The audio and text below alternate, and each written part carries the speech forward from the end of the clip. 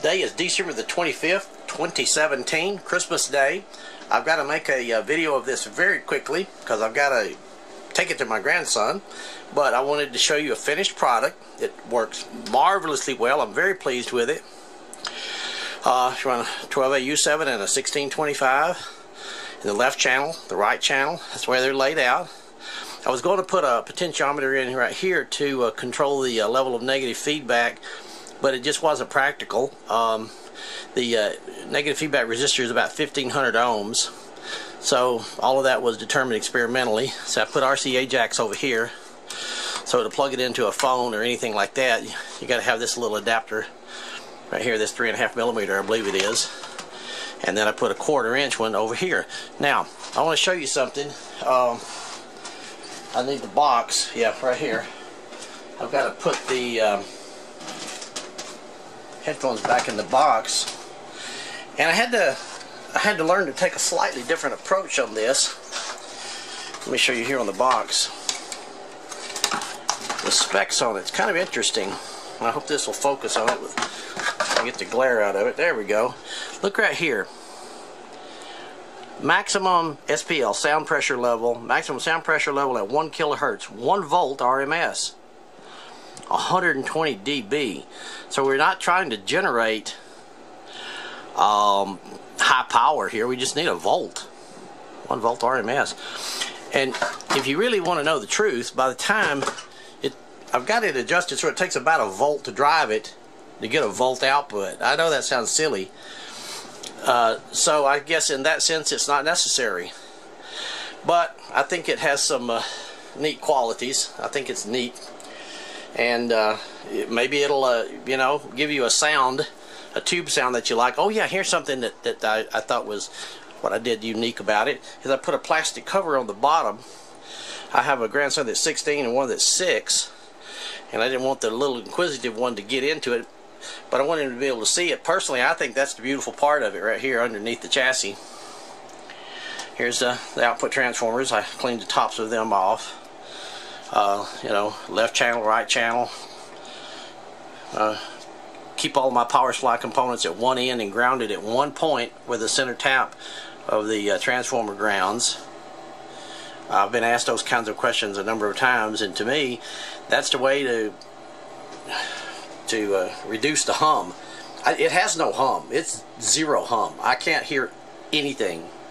It's as quiet as if it's not even plugged in. So I'm very pleased with that. As far as grounding other components, yeah, I ground the inputs right here. The inputs are just grounded right to the metal. Yeah, I know you get a terrible glare there. And I ground the cathodes and stuff right at the tube socket. I ground the cathode of the output tubes right at the tube socket to a little ground lug.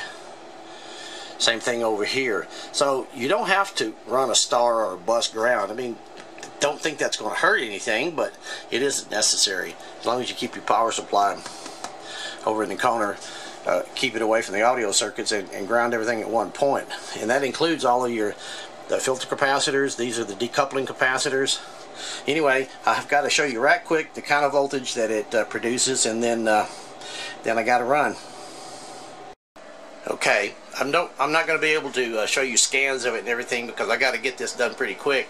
There is 1.3 volts produced across the load resistors. I've got I got a 22 ohm resistor across each channel, so two 22 ohm resistors that are connected just right here, right behind it. And they want to put the 70 ohm load on it from the headphones, and these headphones are 70 ohms.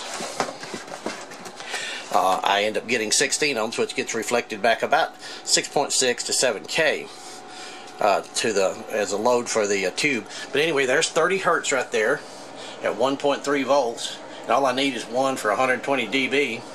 So it's actually pretty darn good. THD is actually 2%. And there is the 30 hertz. There's the 1.32 volts. There it is again on a different meter, and there's its frequency again. And then from there I'll go to 300. Still 1.3 volts. THD drops way down.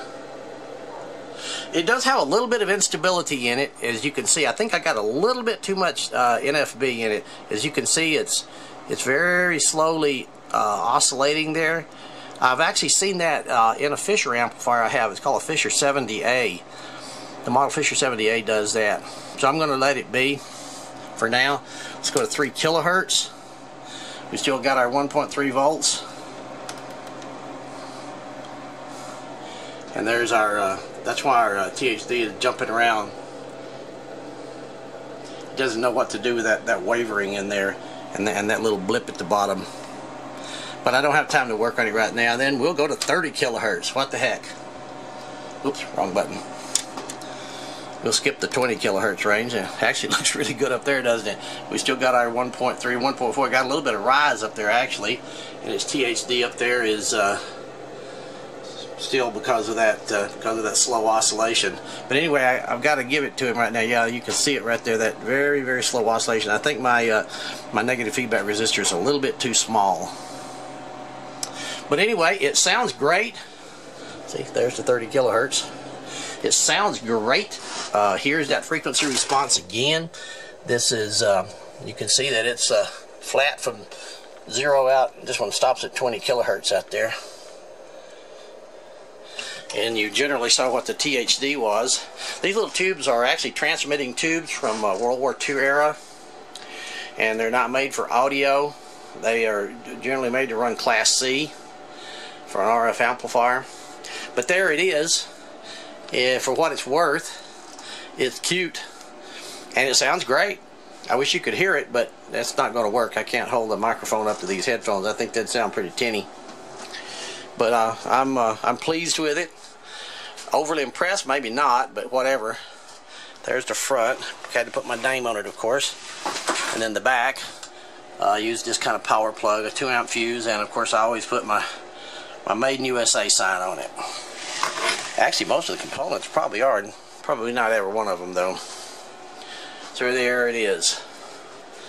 I think this is the only homemade vacuum tube headphone amplifier on YouTube at the moment. So, Merry Christmas to all. Be safe. Thanks for watching. See you again at a later date.